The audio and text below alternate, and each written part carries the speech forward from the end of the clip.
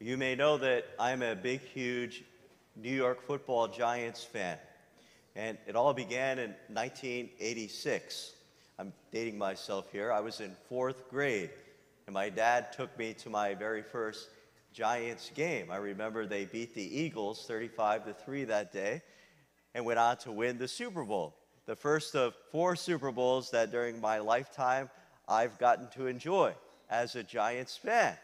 But on the other hand, the past 10 years or so, they've been pretty much the worst team in the NFL, maybe along with the Jets. So I'll apologize to Jets fan.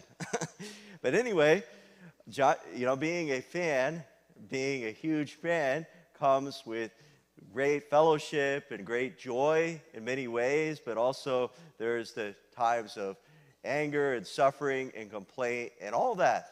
And I was just reflecting on fandom with regard to true happiness and true joy. Where does that come from? Well, that's what we'll look at today. This is now the third week of Advent, the third week of our series called Angels. Well, this has been a very popular topic to reflect on. I've said as angels are believed by so many different people who are in different religions, even people who are not religious.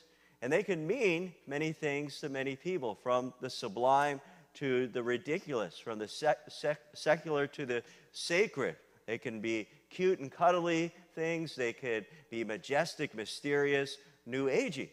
And that means that for some folks, it just doesn't mean anything. Angels are just a kind of charming myth. But it turns out that angel appearances are all over the scripture, from Genesis to Revelation. There are over 300 of them, including in the Christmas story. If you read Matthew chapter 1 and 2 and Luke chapter 1 and 2, they play a very important role in the story of Christmas, our Savior's birth. It began with the angel Gabriel, as we've said, coming to Zechariah, the husband of Elizabeth, the cousin of Mary, and Gabriel announced to them that they who longed and were desperate to have a son would give birth to a son they would name John, John the Baptist, he who prepares the way for the Messiah. And then Gabriel came to Mary, the Blessed Mother, to ask her cooperation in the coming of Jesus. Then the angel came to Joseph. Then finally, on that first Christmas night to the shepherds who were tending their flocks by night in the fields outside of Bethlehem. Luke tells us about them. The angel of the Lord appeared to the shepherds, and the glory of the Lord shone around them, and they were struck with great fear. The angel said to them, "Do not be afraid."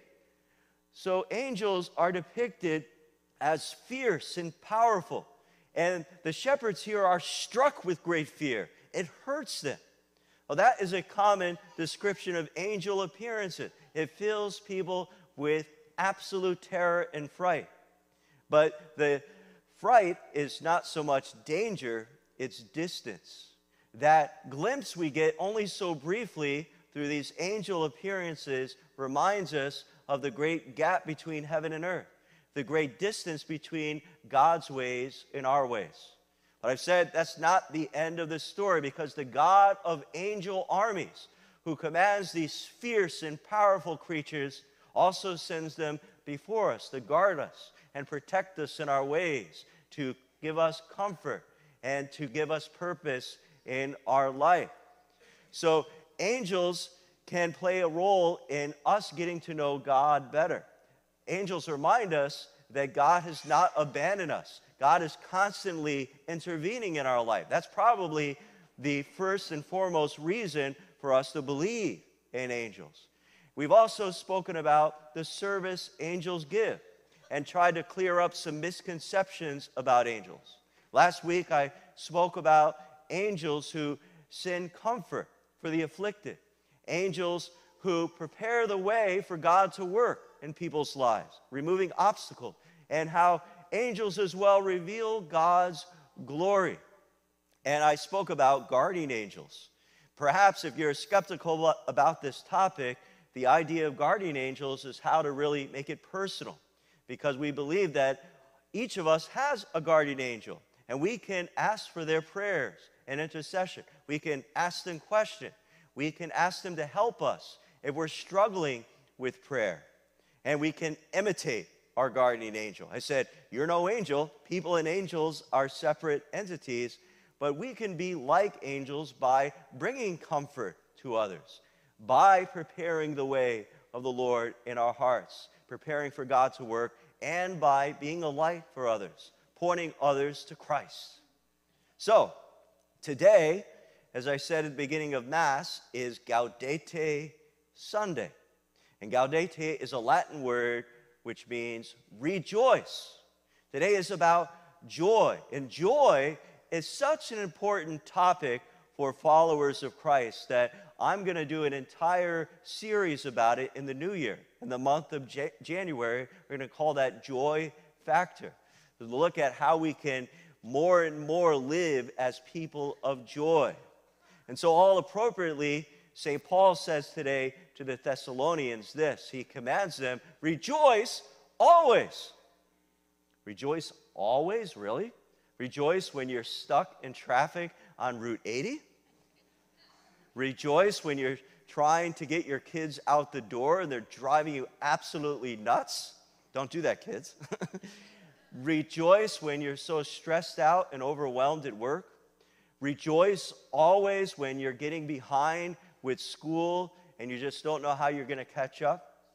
Rejoice always seems challenging. Actually, it's not challenging.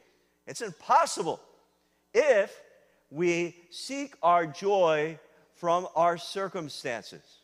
You see, whenever the scripture talks about the idea of joy, it's something that's beyond our circumstances. It's something that's deeper than our feelings. Because the joy of the Lord is a gift of the Holy Spirit. The joy of the Lord is something that we don't cultivate by all of those external things, our circumstances. There are many things, you think about it, that take away our joy. It could be stress, anger, pride, self-centeredness, worry, fear. And the antidote to all those things is prayer. Now, how can we really grow to start to establish that joy of the Spirit in our hearts? Well, see, St. Paul is getting to something more permanent than our circumstances. He says, then pray without ceasing. And that's also something we really can't do. It's impossible. Even monks and nuns who live in convents and cloisters and monasteries their whole life, they don't pray all the time. They also work, they also eat, they also sleep. But Paul is getting to something even more than this. As important as prayer is, notice what he says next. Rejoice always, pray without ceasing, in all circumstances give thanks. For this is the will of God for you in Christ Jesus. And there's the simple key to beginning to cultivate joy in your life, to seek out to give thanks, even in difficult circumstances. And one way we can think about how to do this is through the idea of worship. Just think about this. What do you tend to devote most of your time to? What do you tend to dedicate your energy, your abilities, your passion to? Where do you place your money in? Where do you tend to find purpose and meaning in your life? Where are you giving your entire life to? And you may not say that you worship certain things, but many people do worship things that are not God.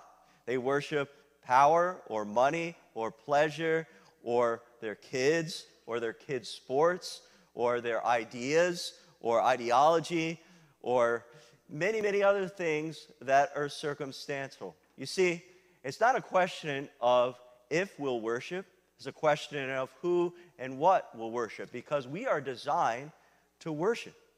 And so that's the thing about our circumstances, examining them. And it may be funny for me to say, I worship the New York Giants, because guess what? That's going to be disappointing. That might be really great one week and really terrible the next week. Anything that we quote unquote worship that is not God is elusive.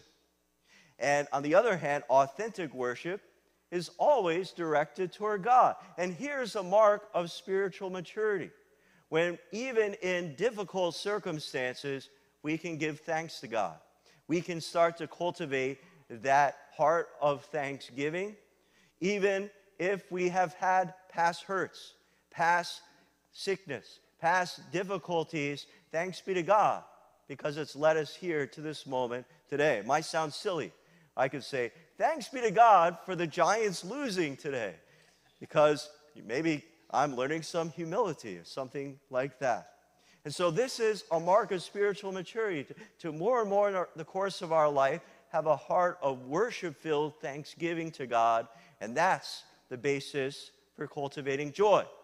And it turns out this is where the angels come in, because this is what they do. Angels perfectly for all time and eternity are worshiping the heavenly throne.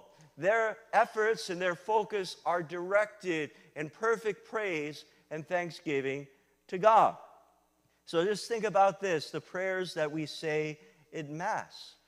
Before before the most sacred and solemn moment of Mass, we pray the words of the angels, worshiping God as envisioned by Isaiah. At one point in the book of the prophet Isaiah, he has a vision of the heavenly throne at a great distance.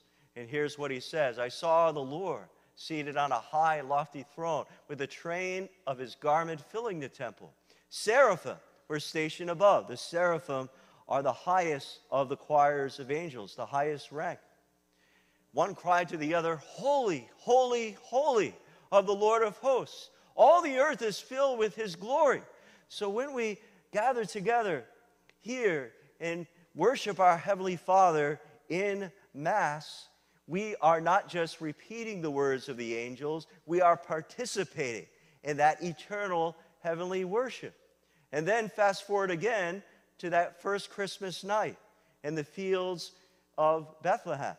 We are worshiping too with the same words of the heavenly hosts who praise God with the birth of the newborn King. Glory to God in the highest, and on earth peace to those on whom his favor rests. How amazing, how awesome it is when we gather here, we are praising God our Father in the name of Jesus, gathering and connecting with that perfect thanksgiving and praise of the angels. And this is where the importance of the liturgy, the Mass, is, because we can learn over time to give that perfect praise to God in our hearts, in our habits, in our prayer, in all that we say and do. It's really a lifestyle. I've heard it said that the fallen angels, those who for one time, for all eternity, chose not to worship God, they actually chose to do so because they foresaw the birth of the Messiah, of the Word becoming flesh, of God coming into our world.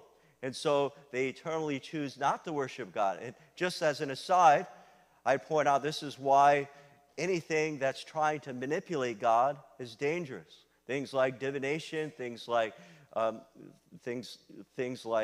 New Age or channeling or mediums or all these kind of things. That's idolatry. And on the other hand, here the good angels, they are perfectly worshiping God, perfectly, always and eternally giving thanks and praise. And so we gather here, we say the Eucharist is the source and summit of our life. Here we encounter the source, Jesus Christ our Savior, who humbly comes to us as food. Here we experience, if only briefly, the summit of our life, that eternal worship of God in heaven, our Father, with all the angels and saints. Here we are fed by Christ to become like him. See who you are, become who you receive. And then we go out to be Christ in our life, in the world. The Eucharist, which means thanksgiving, by the way, the very word Eucharist, can become the foundation stone for us to learn how to be people of thanksgiving and praise. If thanksgiving is the most important way that we can pray every single day, the Eucharist is this great mystery here, is the most perfect expression of thanksgiving. And so take the Eucharist and tie that to our daily prayer life, our daily prayer where we try to daily give thanks to God. And then when we're able to spend time in front of Jesus in the tabernacle or in the Blessed Sacrament here in our chapel, when you're able to come into a church that we're celebrating as a church this year, Eucharistic revival. And that just simply means entering more deeply into this great mystery of God's love for us, to be people more and more and more of thanksgiving and praise. Oh, we hear in the gospel today about John the Baptist. John the Baptist came to testify to the light. He was not the light, but he came to testify to the light. That's what angels do. That's what followers of Christ do. We humbly learn to testify to the light. And no matter what you have going on in your life, no matter your circumstances, we can grow to be thankful.